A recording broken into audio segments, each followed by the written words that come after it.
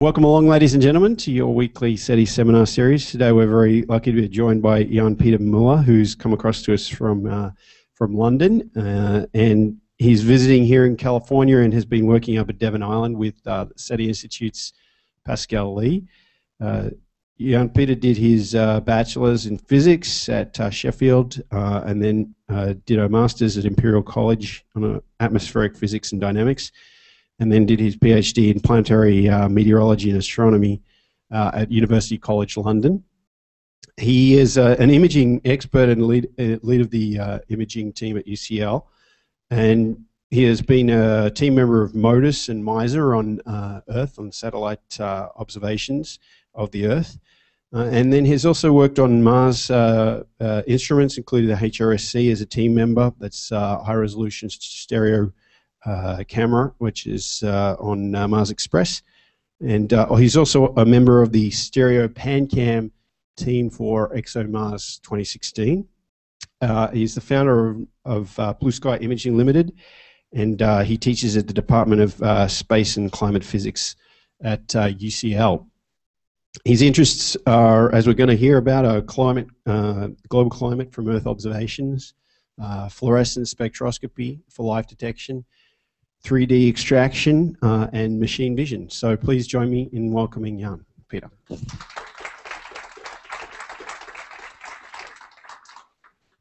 Thank you very much, Adrian, for those kind words of introduction, and good afternoon, ladies and gentlemen. Again, apologies for our late arrival and the technical problems that we've had.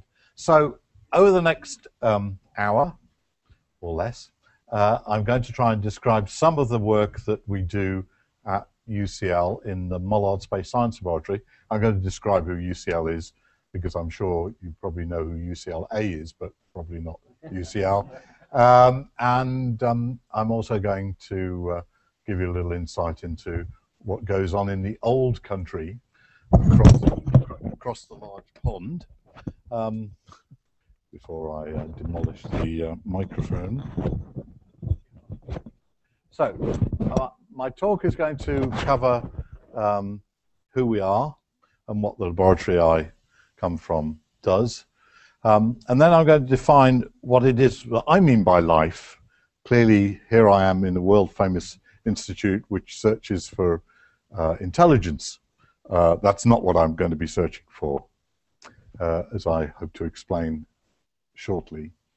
And then I'm going to show you how 3D information from space, from ground-level views, and fusing together, for the first time, views from space with those from ground-level views, or synthesizing views at ground level from spaceborne views, and show you some open source tools that we've developed that allows anyone from the public or the scientific community to make their own 3D analysis of ground level views or space views.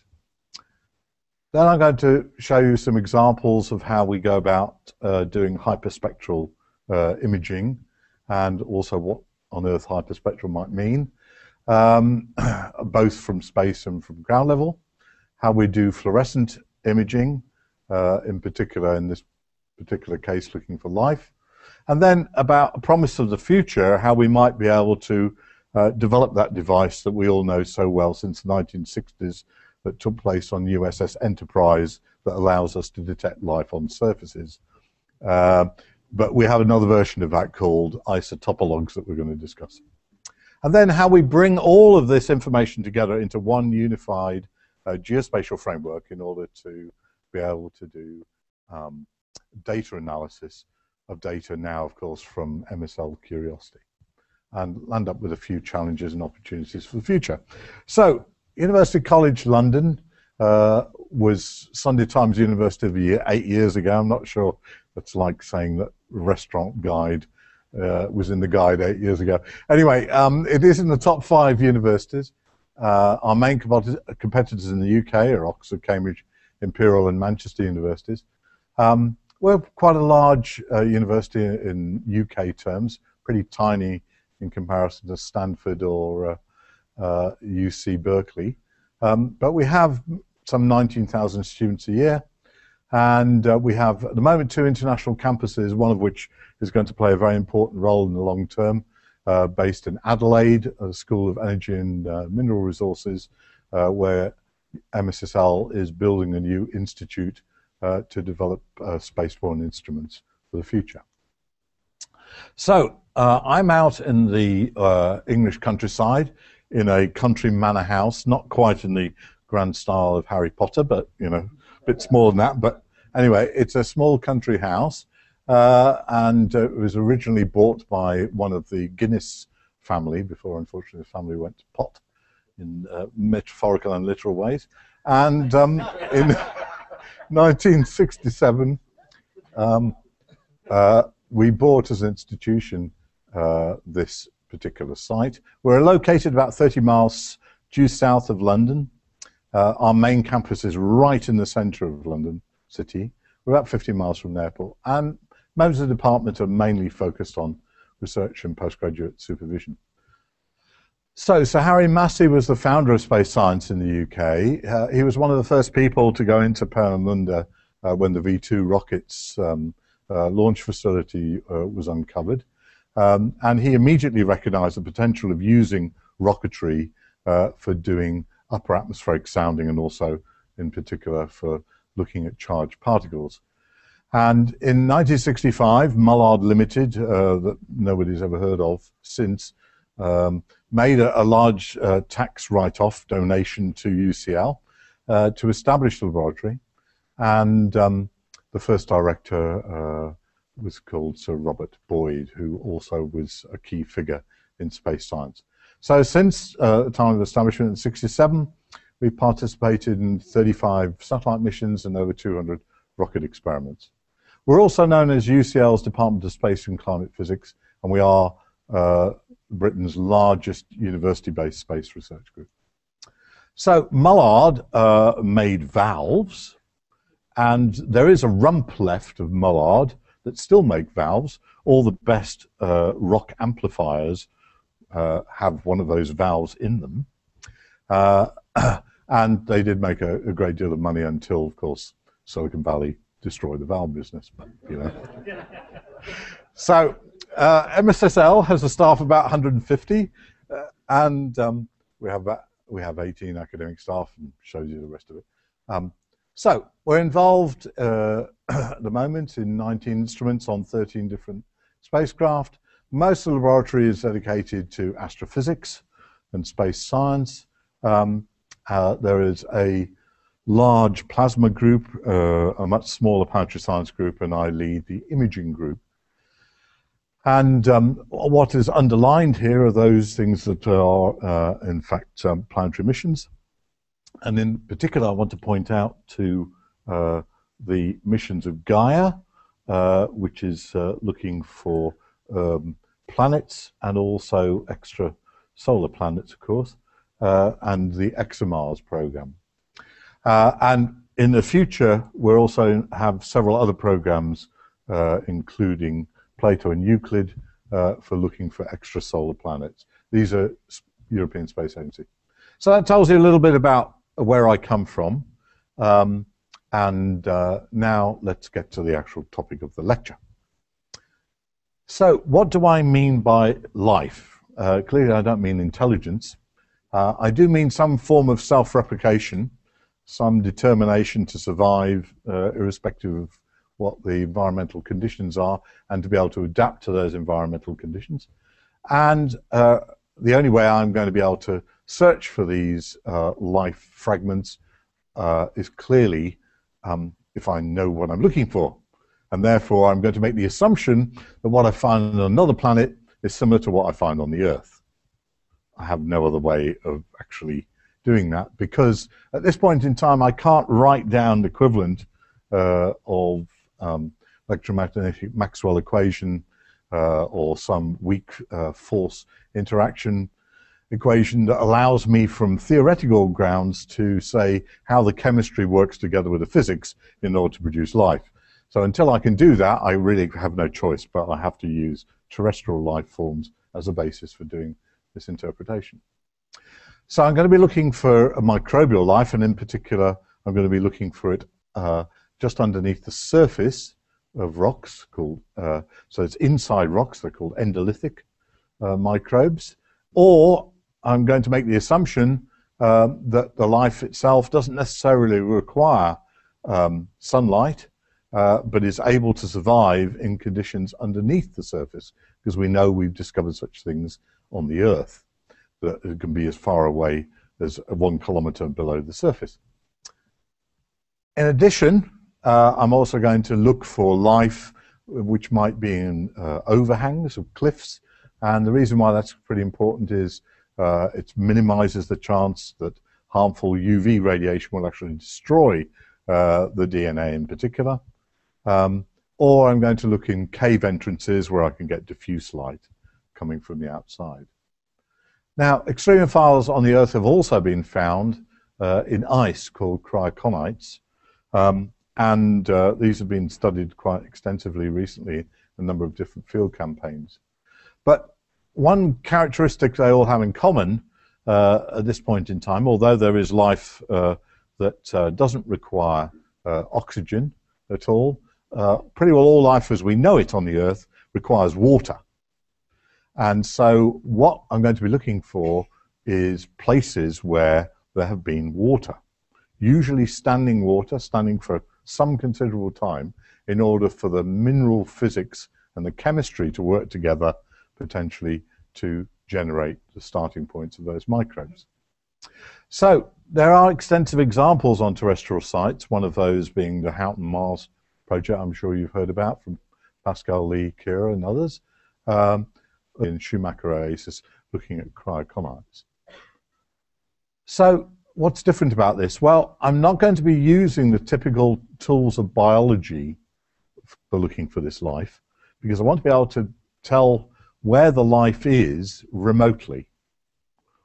Now, ideally, I'd like to be able to do it from space. I mean, we already do it today. We have Earth observation instruments in space that look at vegetation. A few of those have high enough resolution now to also look at large biological forms, elephants, for example. But I'm going to be looking for microbes. So I can test some of this to see whether or not I can detect microbial outbreaks in ice or in desert regions. I can't look for microbes in vegetation. I'm going to do that both on the basis of working with geologists who can look at these pictures and 3D models and say, aha, I can see the characteristic signs that tell that there has been standing water in this region. And I can also make measurements from the 3D shape and compare those measurements with theory and say that this particular region is likely to have had standing water.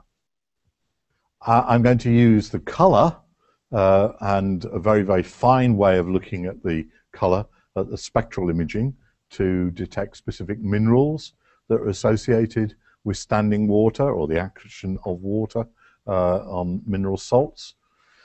And if I'm really lucky, I might even detect something that might have chlorophyll in it. Pretty unlikely from space, but not necessarily so unlikely in a cliff overhang or a cave entrance or buried beneath the surface.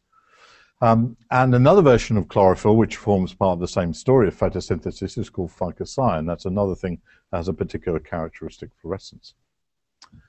Now, microorganisms exist in very harsh environments on the Earth. In Antarctica, they exist, and they're covered with this schistonemin, which I can never pronounce properly. And basically, this is really tough, resistant material against UV radiation damage. And we've found bugs that can survive inside nuclear reactors.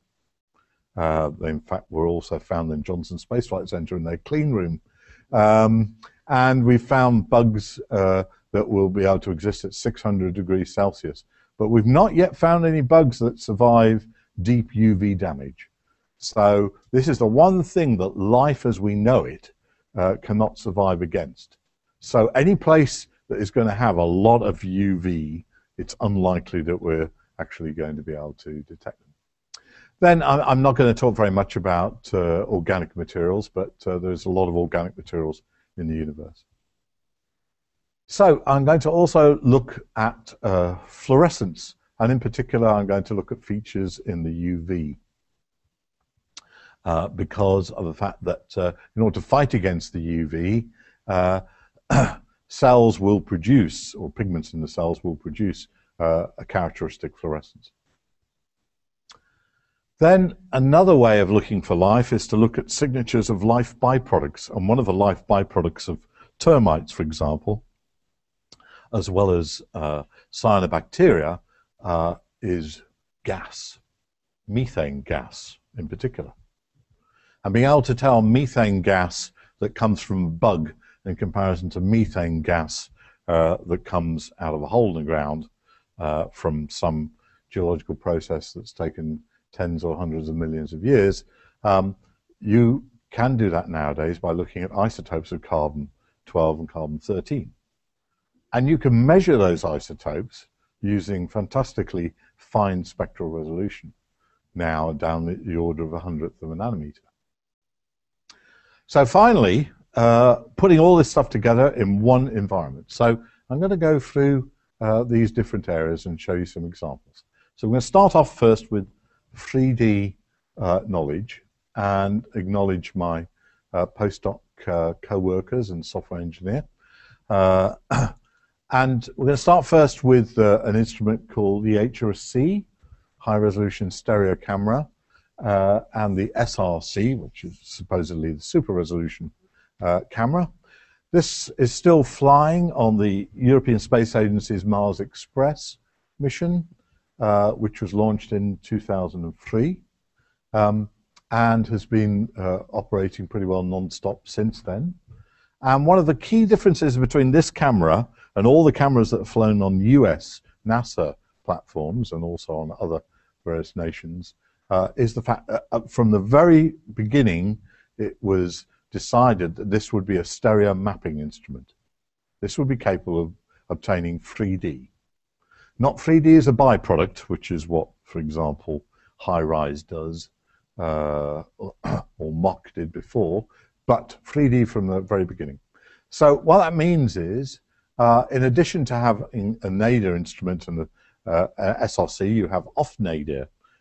And in fact, you have 9 of these altogether, which form a cluster in the order of plus or minus 19 degrees. And you can use the fact that you're looking at the surface from different angles in order to reconstruct a three-dimensional shape. And so we've developed, as well as our colleagues in the German Space Agency, which is called DLR, a method of doing this. And this shows you the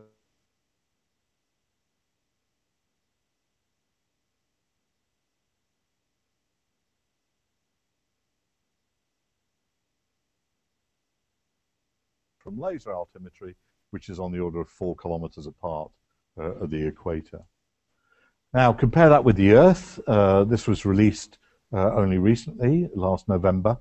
This is a Japanese-American instrument called ASTA, and the global digital elevation model, which is at 30 meters, is available. But you can see the coverage isn't actually very good over the poles, but is pretty good everywhere else. So the land surface of Mars is 147 million square kilometers, and the land surface of the Earth is 149. So they're about comparable in size. So, using 3D automated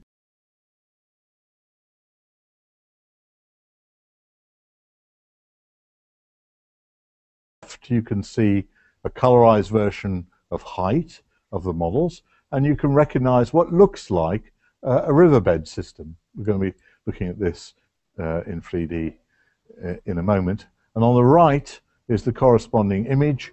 It consists of 5 individual strips of image. This also consists of 5 individual 3D models. And using these models, it's possible to clearly reconstruct the surface. And what we're looking at here is an area where we've seen extensive flooding. Flooding, which when the initial analysis was done with Mars data from the 1990s, indicated that Mars had the capability of 100 times more water or gushing out of the surface. But that was before we had the actual 3D information that allowed us to look at 5 different episodes that took place over 500 million years. So this 3D model allows you to look for characteristic patterns within the features around. This area is very interesting. This is the big crater feature you might have noticed in the previous picture, because it's a place where hematite is formed, and hematite is formed, hematite is a version of iron oxide, only in standing water. It's a huge basin of several hundred kilometers across. So, and this is only a low resolution that is also available online on lifeonmars.org. So another example of standing water on Mars, and this is very controversial. There's a view in Europe, and then there's a different view in North America. I have to acknowledge the fact that there are differences about the interpretation. And this is an area which is not too far away from where MSL Curiosity has just landed. It's called Elysium Planitia. There's a variation of height of the order of 10 meters over a distance of 1,000 kilometers. So it's very, very flat area. And the first pictures from HRSC indicated these large so-called platy-like features. And the controversy is about what is the interpretation of this. In our Nature paper, we interpreted these as fossilized pack ice. So from a large standing body of water, this is what was left over. And what we see here, the differences between those areas where the pack ice formed with ash on top and those areas between where the water has since sublimated. And part of the reason for our conclusion is based upon the shape, or on the geomorphology. Here's an example of the shape of one of these crater-like features. And this is a corresponding feature of an oil platform in the Beaufort Sea in the Arctic Circle. And you can see this pileup of material. The characteristics of the pileup is very, very similar. So the alternative theory says these platy features are lava, but a particular type of lava we don't find anywhere but Mars. Very, very liquid, very low viscosity lava. We don't find it on the Earth, so we find it a bit difficult to interpret it in that way, but it is one way of interpreting it. So here you can see another example in a different place, the Weddell Sea, of features which look very, very similar to these features. And like a jigsaw puzzle, we can fit together these features, indicating they have broken apart from each other. Now, by making 3-dimensional measurements with a stereo from the HRSC, it's possible to actually measure the equivalent depth that this sea once had. And our interpretation is that it is some 45 meters in depth. And there must have been a body of standing water long enough for pack ice to have formed. So that's 2 different examples, one of catastrophic flooding and the other one of this pack ice. Now let's have a look what we find at higher resolution. So subsequent to development of the system for HRSC, we've applied the technology and developed it further, but it works with the US instrument called the Context camera and also the HiRISE camera, which both fly on NASA's Mars Reconnaissance Orbiter, and allows us to produce down to the order of a meter in 3D information in terms of its horizontal spacing. And this allows us then to look at features, and what we can see here is bedding.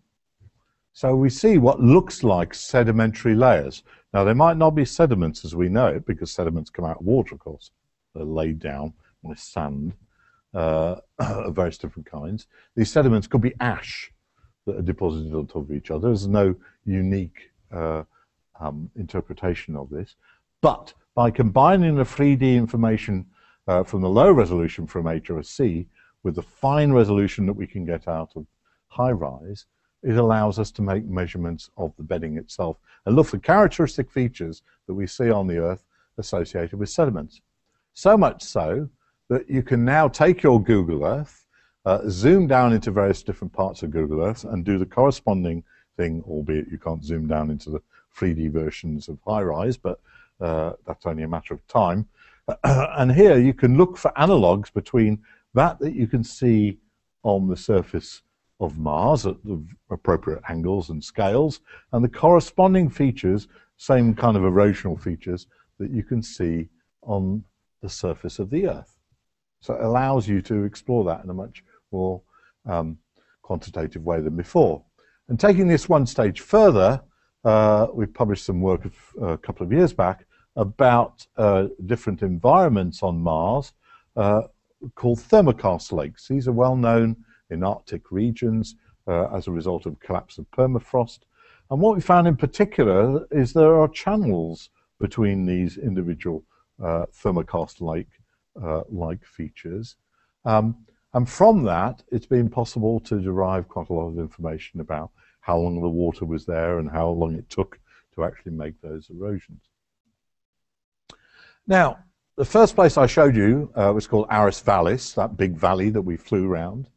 And along the side of Aris Vallis, we have a whole variety of these thermokarst lakes with crater features which have so-called polygons in the bottom of them. And polygons on the Earth form as a result in permafrost regions.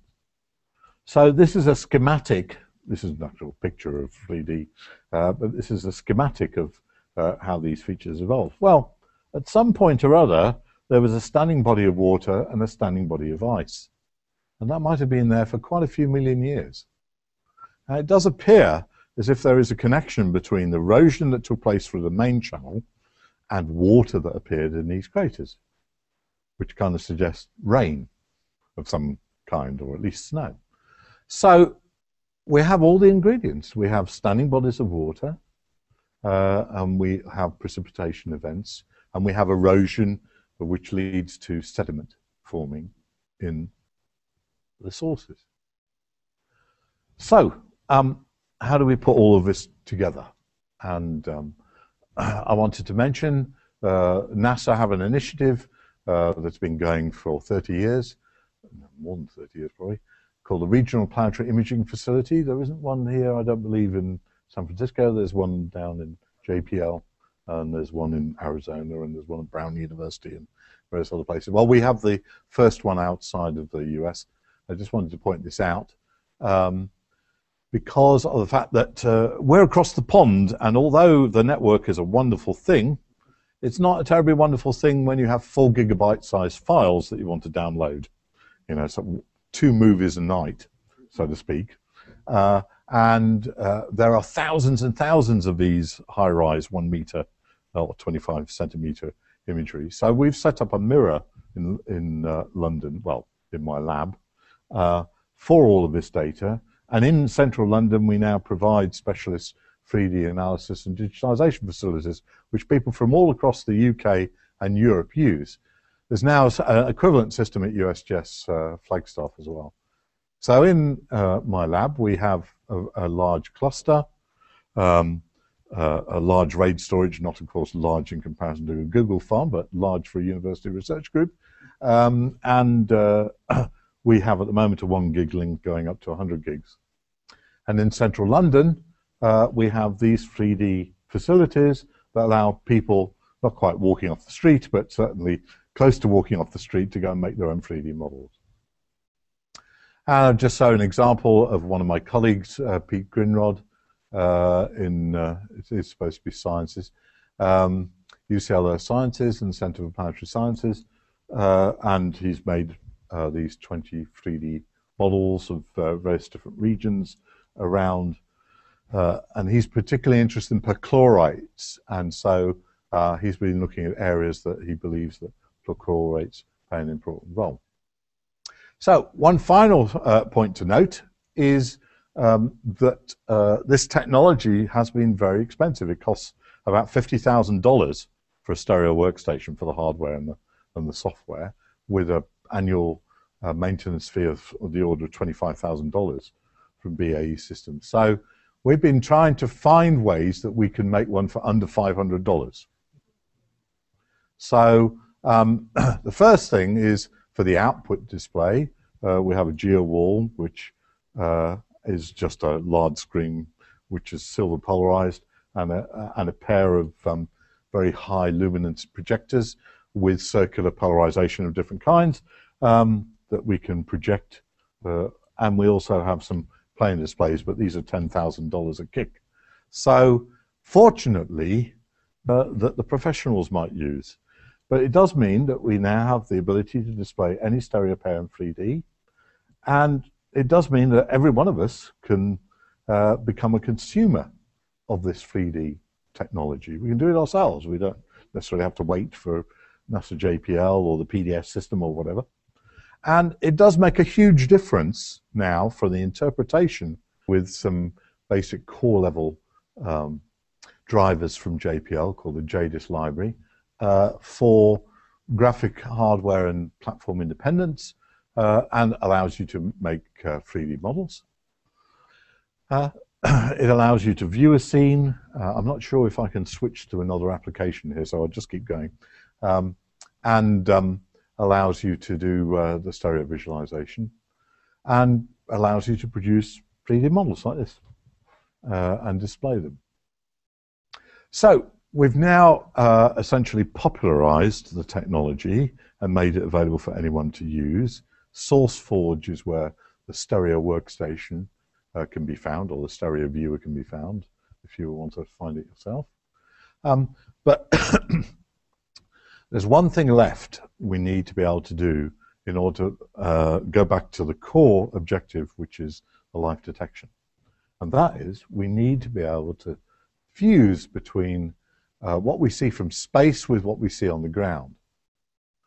So we need to be able to much better understand, if we're looking from space at the surface, where are the target areas where life might be lurking? And be able to do that, we need to be able to create on-demand 3D visual products of these places based upon the best available image and the 3D data. So we've done that. I'm not going to go through this in any kind of detail, but I'll just show you an example from the Muller Spirit. And in this particular case, we want to be able to fuse images taken on the ground with images taken from space. So we have some issues because there are large scale and viewpoint differences, and it's not trivial to actually look at something from above and then try to work out what it looks like from the ground. And so the approach that we've adopted is to actually produce images from the rover that make it look like it's from space. Seems a pretty obvious thing to do. And then here's an example where we take a bit of a picture from high rise, and then we produce these mosaics, these panoramas, as if viewed from above. This just talks about the actual technical details, which I'm not going to talk about too much. And the final end result of all of this is that we have fused the two together in order to make, from the satellite image, shows another region, a fusion from the ground level panorama and the spaceborne image. So here we have an example. This has been done with lots of tender loving care by my colleague Ron Lee at Ohio State University. I was showing you some examples earlier of automated application for Spirit. This is Opportunity. But it does now mean that we can go between the two different views and potentially synthesize the view that we see on the basis of the spaceborne image to what we might be able to see from the ground. Because ultimately that's what we want in order to be able to decide, are we really going to go there? And of course we are going to have to do this with MSL Curiosity. We need to make sure, even if it takes us a year to get to Mount Sharp, we need to make sure that we're going to look at the right places. And unlike what happened with Muller, we've got this fantastic 25 centimeter imagery from space in order to be able to do that. So that describes how we use 3D and how we use stereo. in order to help us with looking for habitable places. Now let's look at the greater prize, which is that of how we might detect actual life itself. So let's start with how do we add, and for all of this, we're going to use the 3D just like we do on the Earth for making maps. Okay, they're in the computer now, but it's a map, and it's all correctly geometrically formatted, and so I can overlay whatever data I get from whatever platform or sensor, and it's all stacked on top of each other. I don't need to worry about, because that's a major problem at the moment with NASA data. You can't take some data from Viking and some data from Mars Global Surveyor and just lay one over the other, because they don't match with each other. So the 3D is an important part of that. Most important instrument for this is the NASA XRISM instrument and the European Space Agency Omega instruments. And these take data, and they take data in lots and lots of different spectral planes. So this is a spectral cube, and each one of these planes is a different spectral wavelength. In the case of XRISM, every 10 nanometers. In the case of some of the instruments I'm going to show you later on that we've been developing in our lab, 1.5 nanometers. So it doesn't really matter, but essentially the principle is the same. And so we have a spacecraft with a gimbal mount that allows us to look at the same spot on the ground from various different angles. The Omega provides you the global reconnaissance, and the XRISM multispectral provides you slightly higher resolution on the order of 100 meters. And then the XRISM hyperspectral provides you right down at the 15 to 30 meter. And we have versions around the Earth, so we can do our studies in desert regions or in Antarctica or in Svalbard or HMP, wherever, because we have instruments like the European Space Agency's medium resolution imaging spectrometer, the compact high resolution imaging spectrometer, and NASA's Hyperion EO1. So we can develop methods, we can do the tests, and then we can compare them against the results we can get from XRISM of Mars. So what's been determined, for example, is these show little vignettes with the hyperspectral data superimposed on one of the CTX images, is that, and this shows another example, you can extract what has a large amount of iron, what has a large amount of mafic, what has a large amount of clay. And a recent study that we've done, and this is something I've wanted to talk to Adrian about, is we found that around the south pole of Mars, we appear to have huge quantities of organic material that is similar to what has been found on some of the satellites of Saturn and Jupiter. But something I'd like to point out is there is one enormous gap in this spectrum due to the instrument, not due to a conspiracy by NASA, due to the instrument. And that is the gap between 640 and 700 nanometers. Unfortunately, that is exactly the region we'd like to look at for chlorophyll fluorescence. But it isn't a conspiracy, it is just unfortunate that there is a gap in that area. So a number of people have looked at this, and Kang from Goddard's Institute of Space Studies has looked at in particular. This is a spectrum of, this is wavelength along the x-axis here, from 200 to 2000, 2400 nanometers. And the blue line here is what we see as the irradiance, the incoming radiation, spectral irradiance coming into the Earth. And these lines here are associated with what we see on the surface. What's been absorbed is water has absorbed it, carbon dioxide has absorbed it, ozone also has absorbed it, and molecular oxygen. What's also shown here is some of the fluorescent features that we see actually from chlorophyll superimposed on this. And in the lower one, what it would look like 20 centimeters below a water surface if we had bugs living there? What would the spectral reflectance look like? Now, we already measure on the Earth the color of the water from space. It is, in fact, a very important component in global fishing, a reason why we're doing such a good job on hoovering out the whole of the Atlantic and at the moment moving over to the Pacific. But basically, it is because we're able to detect how much chlorophyll there is in phytoplankton. And phytoplankton, one version of phytoplankton, are bacteria, cyanobacteria. So we're already able to detect 0.5% of the signal that we receive at the top of the atmosphere in terms of the color of the surface. Now, when we're looking at microbial chlorophyll over ice regions, we're looking at 100 times less signal. But that is just a matter of the technology of the sensitivity of the detectors themselves. That's nothing to do with, it's certainly well within our technological grasp. So what can we do from space with such hyperspectral imaging for life detection?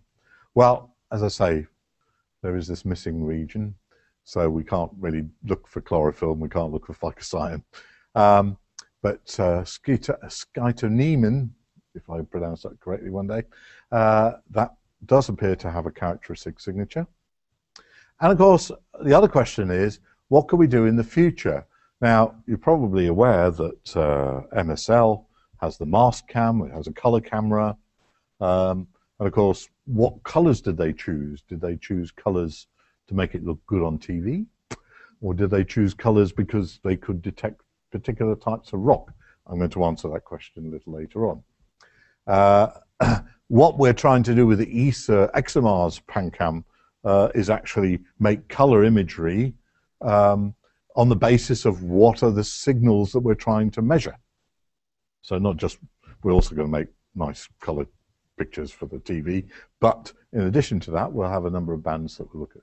So we've been developing two different approaches to doing this hyperspectral imaging. We can't use this kind of system in space because it's sequential.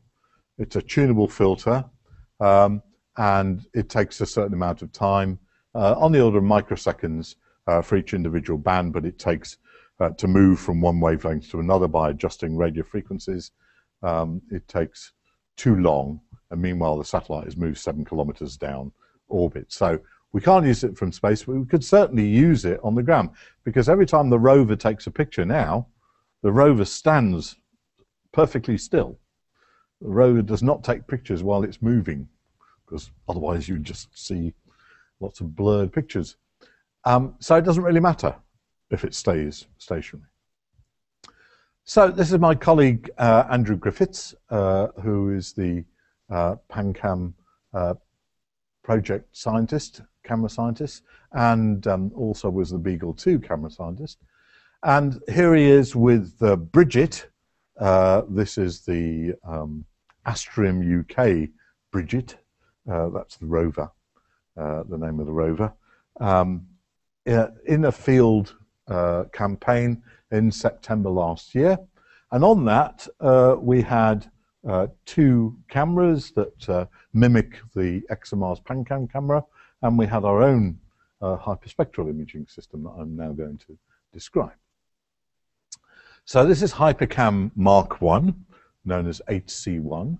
And the characteristics of the system are we have 2 different tunable filters, one of which runs from the blue to the near infrared, and the other one runs from the red into the shortwave infrared. And you can see the integration times. I'm not going to dwell on the transmission curves. But this all took place in a Mars analog site. This is a volcanic cauldron in Tenerife, where they've been having terrible fires the last 2 weeks. And we're about to do another campaign there, and we hope the fires go out before then. But we've been looking in a number of these different regions, and you can see that what the characteristics of these regions look like. So this is the HyperCam system, actually mounted on the stereo bar on the Aberystwyth University's pan tilt unit. And through the magic of machine vision and photogrammetry, we are able to automatically fuse not just the stereo pictures into 3D points, but also fuse the hyperspectral imagery, so we know exactly where every single pixel is, and we know what its orientation is as well. So this has been done. I'll show you an example which we did only 2 weeks ago in a location in Wales which contains a lot of extremophiles. And here's HyperCam 2. The difference here now is that it's 1.4 nanometer spectral sampling, no longer 10 or 20, but it's over a more limited wavelength region. Now, it is scientists in Moscow who've developed this acoustic optical tunable filter technology, and they claim that they could use this technology to make a camera that could go from 300 nanometers to 3,000 nanometers with less than 1 nanometer spectral sampling. Of course, we don't have an imaging device that has that broad spectral range, but we're getting there. We're getting there with CMOS technology. So this HyperCam 2 also uses a similar kind of interface, and this is an electron multiplied CCD. So it's like a photon multiplier tube. It boosts the signal by a factor of 1,000. And here it is in operation in true British style. We call this a Heath Robinson. This is basically you put together paper and cardboard, and you make optical devices from it as a test before you actually go to the enormous expense of doing this in our workshop. And the end result of that, and you can have a look, it's moving now every few nanometers, and eventually out of the murk, you will start to see some gauze flowers emerging. And these are very, very preliminary results, but basically the newer system, which is flying on a helicopter, a model helicopter, shall I say, that actually fills the whole field of view rather than just a third of the field of view, but that's what prototypes are about. So anyway, so we have these two new pieces of technology, and that allows us to synthesize any rover instrument, including ones in the past, like Muller, and ones in the present, like PanCam, but also ones in the future. Here you can see the strong IR reflectance that you get. So a couple of weeks back, we went to a place called Brecon, which is very pretty. You can see, what the countryside looks like. These rolling hills, and there are sites where there are large deposits just beneath the surface of large microbial communities. So we took along our own version of, we have HyperCam 1 Vis and HyperCam 1 IR, and then we wanted to reproduce what we got on a rover at a fraction of the cost. So we looked in the catalogue online, and we found Extreme Sports HD TV cameras. And they really work. They're beautiful quality cameras, so called dog cams. Here is our rover. We know this in the UK as a tea trolley, but and in fact it does belong to our kitchen. We brought it along, but it worked fantastically well. Did everything that we needed. We were able to. We've got GPS on board. We've got, a robust laptop, and we've got all the power sources, and everything was highly mobile. It was a bit of a. Sorry. No, it doesn't. No, it's a tea trolley. Yeah, I believe the tea trolley costs about $50, but so it's. The instrumentation costs about $25,000 to build, so it's considerable more expensive. But the point I want to make is that you can do it nowadays with much more limited resources than we would otherwise. So here's an example of some of the results. This is just a superposition of two color images and the corresponding hyperspectral image.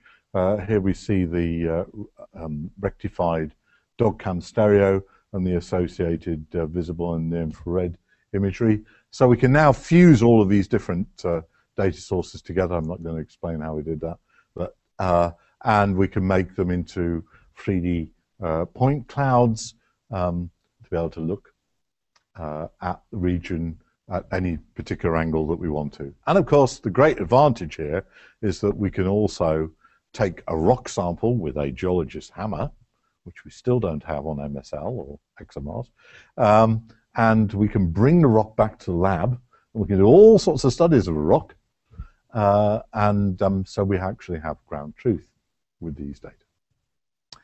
So, looking back at how we're going to use this data and how it has been used in the past, I want to start off by talking about this question of what color bands you're going to use on the various different systems. These shows you the color filters, the central wavelengths, and there's a bit of a repeating pattern here if you look across.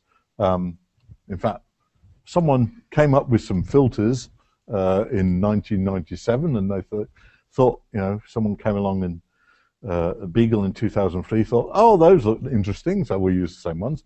And Muller came along and used ones that were pretty identical.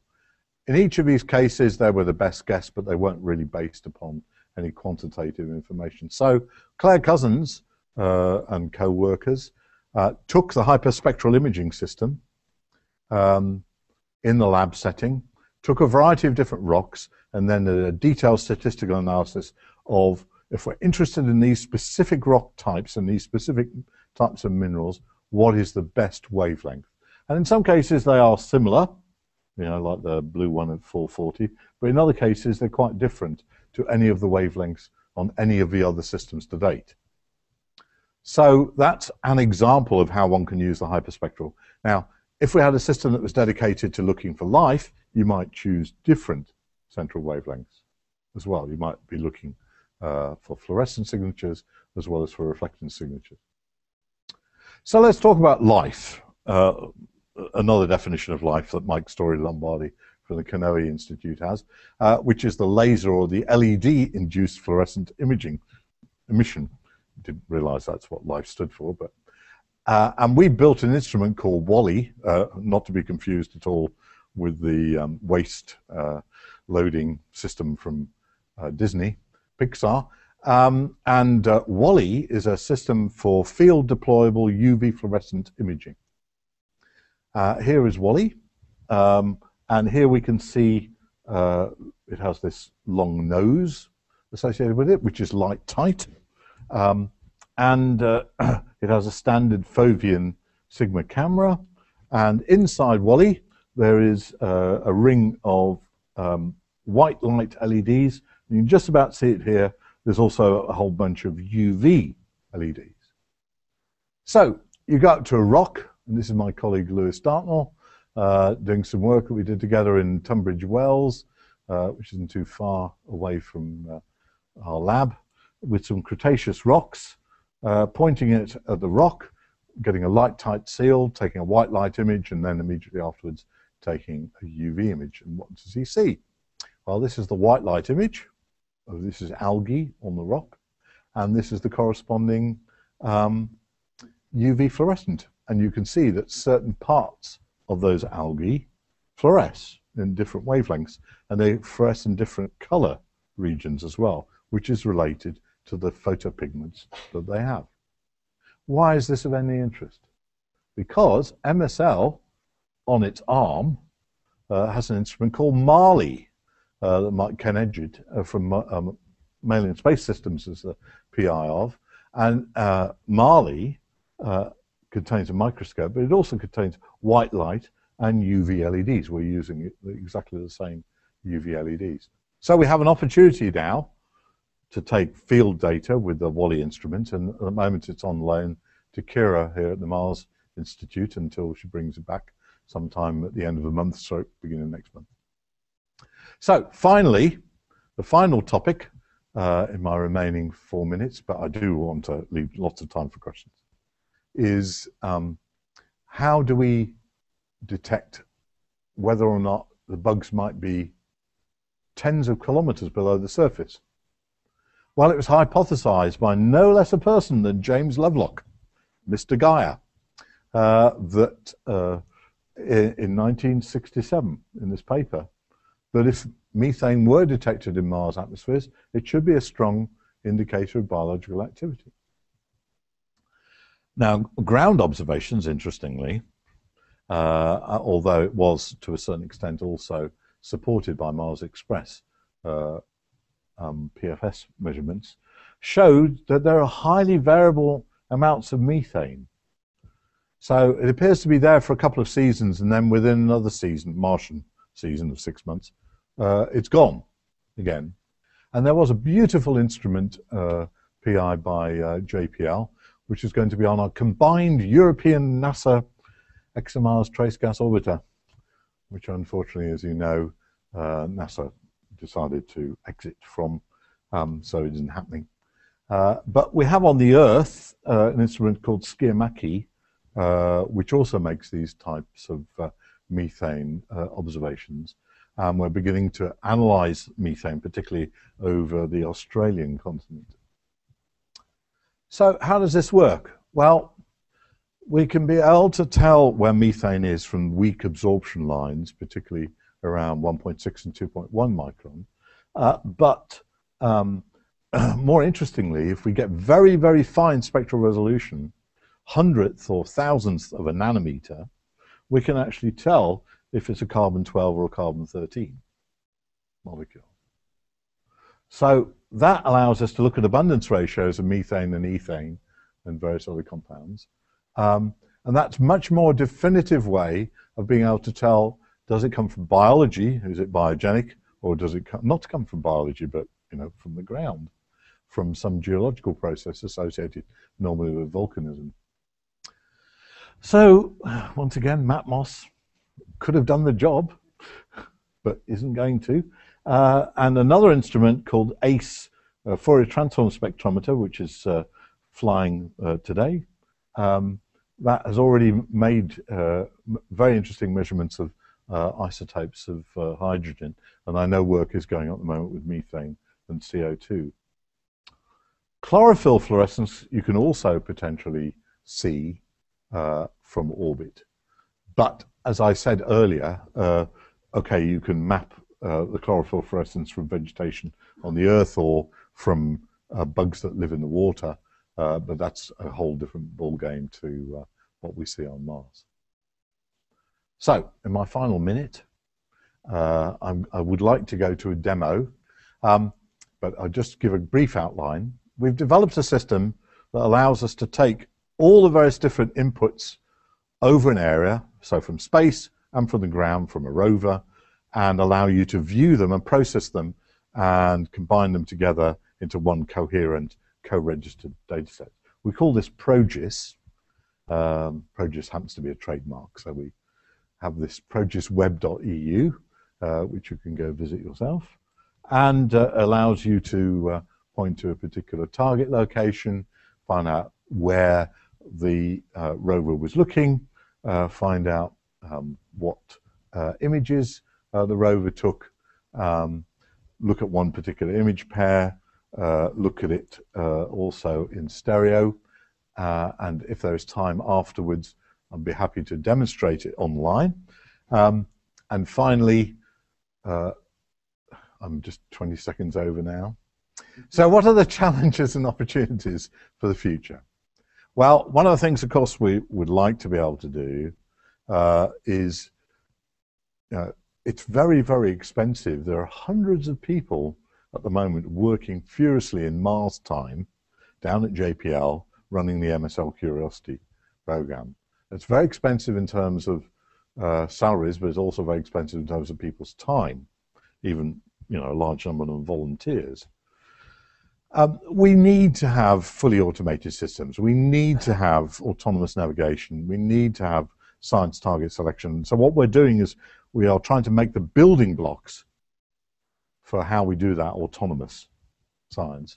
And as part of an EU Framework 7 project, we have a demonstrator next month, and this rover needs to perform on its own, driving around the caldera in Tenerife. The control room will be 2 kilometers away. and the rover has to go and find some science targets which happens to have been put into the environment. But, you know, there's still, it's a starting point. Another aspect of this is we need to be able to go to near Earth, but from the air.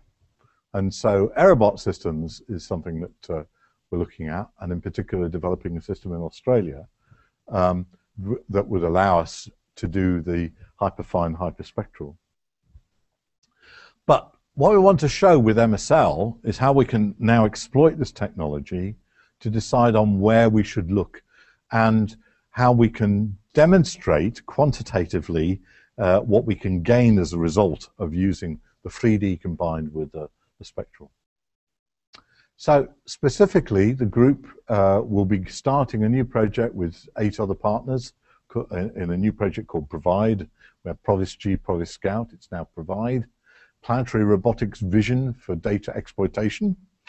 And there we plan to take all of the MER data, all the imaging data, non-imaging data, and put it into one single coherent, fully immersive 3D web GIS.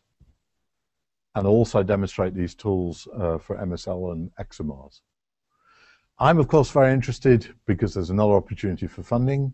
And NASA have said that they will match funding to look here at SETI and also at the Mars Institute. JPL are already on board in PRoGIS-G and PRoGIS Scout, but I see no reason why we shouldn't have other organizations, in particular more associated with astrobiology.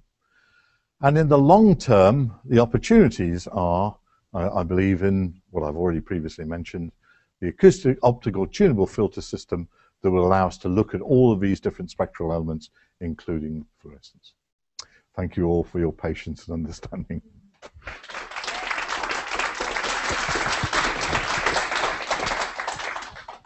Peter, can I just kick off the questions with the stereo coverage that you were showing earlier in the talk from HRSC? Is that, you were saying it was 47% of Mars is covered at the moment. Is there an estimate of how much will be covered in the next couple of years? I mean, and what's the state of HRSC now? How long will it keep operating? Well, the PI is about to retire, Gerhard Neuken, but the whole operation is still being run successfully by the German Space Agency. So at the moment, there's enough fuel on board Mars Express to keep going till 2017. If it continues going that long, it will be possible to get 100% coverage of Mars in stereo. The money, however, the German government has spent on making the 3D models, which have all been made manually with some degree of automation, that will take considerably longer than that. Right. And at the moment, we only have individual strips. They're not all tied together in one uniform. This is one of the things we want to look at with this new European Union framework program. Right, okay.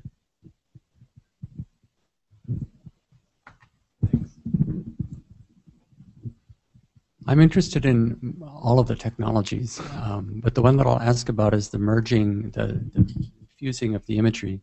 I'm imagining that you might have sort of moderate resolution 3D and then a high resolution image underneath, and you want to register an overlay.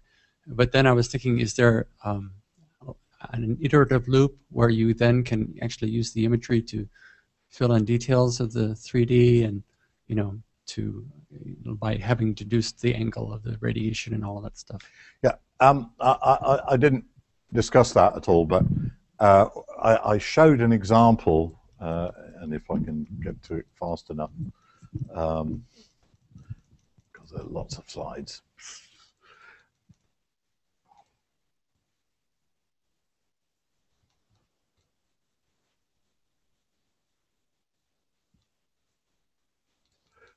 Come on. Might have been quicker to scroll in the other view. Almost there.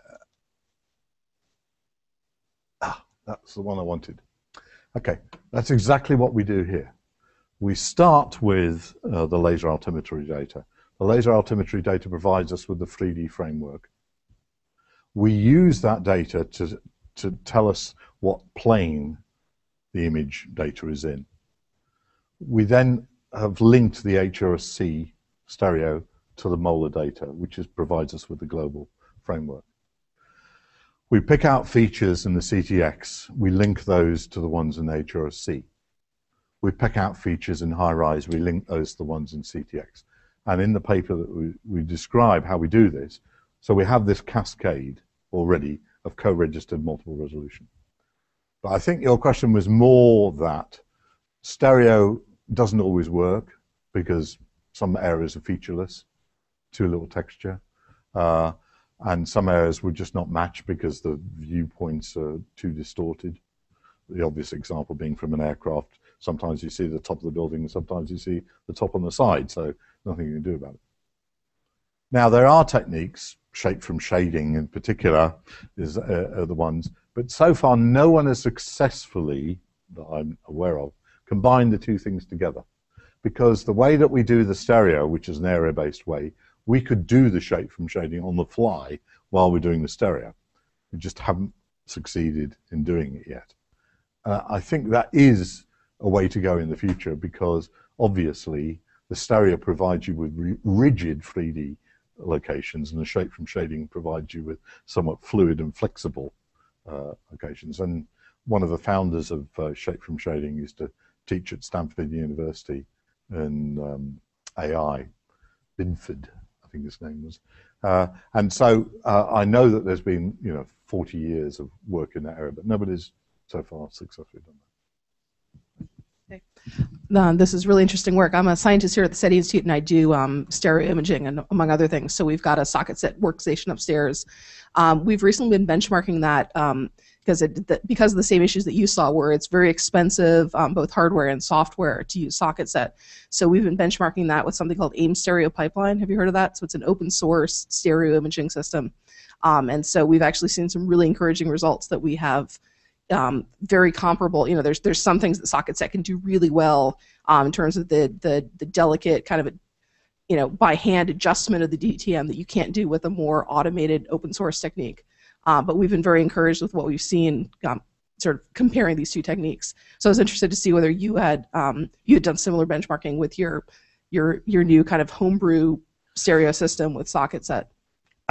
We have, and not only with socket set, but in fact with 12 other systems. There's a paper published in Planetary Space Science specifically on HRSC DTMs, where a number of US groups, a number of groups in Europe, but unfortunately we did invite the people from AIMS, but at that point in time they were just starting the project, so they hadn't been sufficiently developed.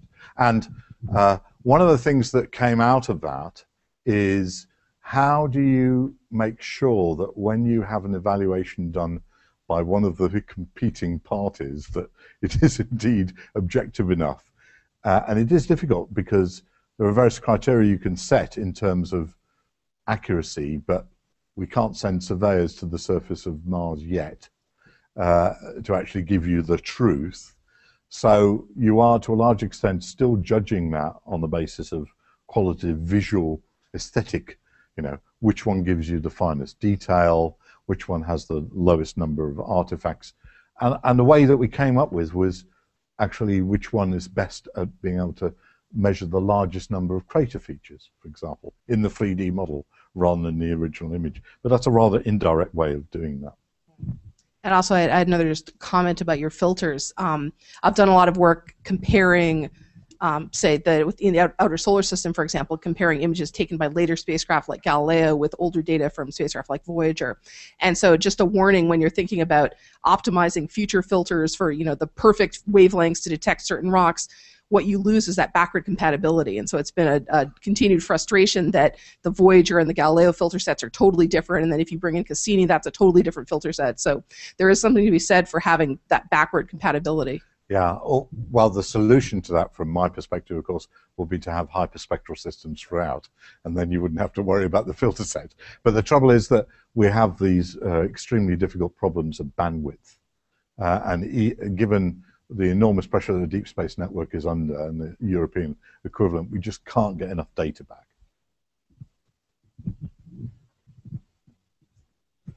emptying of the front row. With the merging of different camera systems from different points of view, how do you make sure that you have absolute coordinate matching?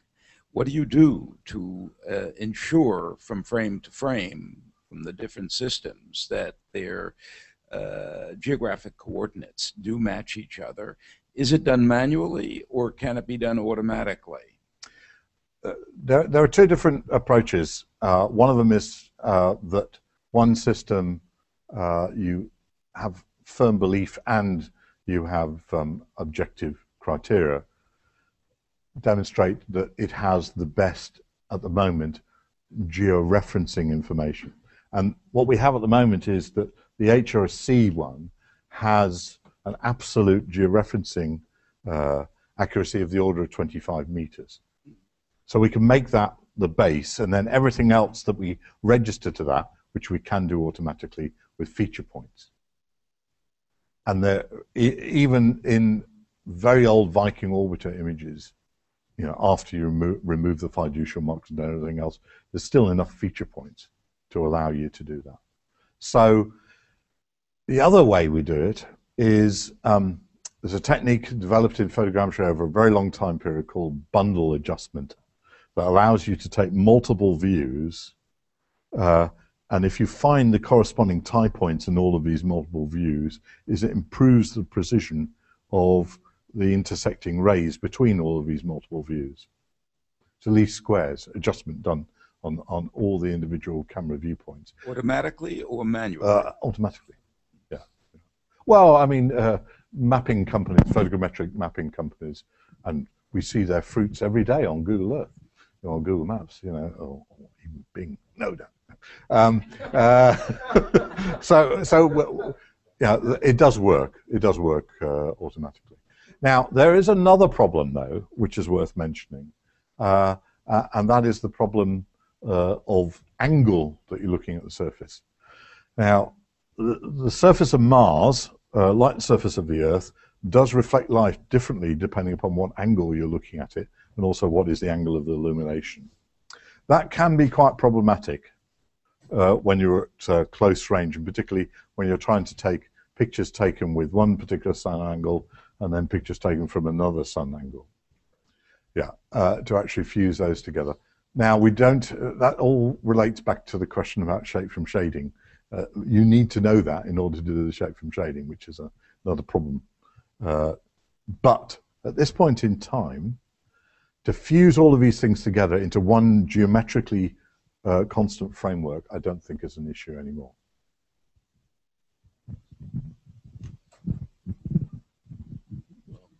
Yeah, I have a chemistry-related question. In one of your early slides, you mentioned tryptophan as a possible target compound. Generally, the heterocyclic aromatics have interesting spectra. What's your ability to detect these things? Can you get down to parts per billion, parts per trillion?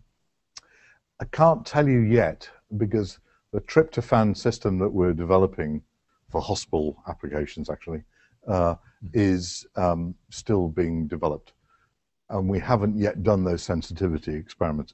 We have looked at excitation emission matrices to look at the spectrofluorescence of it, but we don't yet know what is the lower limit that we can detect with current sensor technology. So you're looking for fluorescence rather than infrared absorption? Correct. Yes, I mean, there are ways that we could, you know, as I say, our ideal system would allow us to go into the shortwave infrared and possibly into the mid-infrared, because we'd see a lot more features there, but we're not doing that at this point in time. Okay, well, if there's no more questions, please join me in thanking Peter for his great talk today.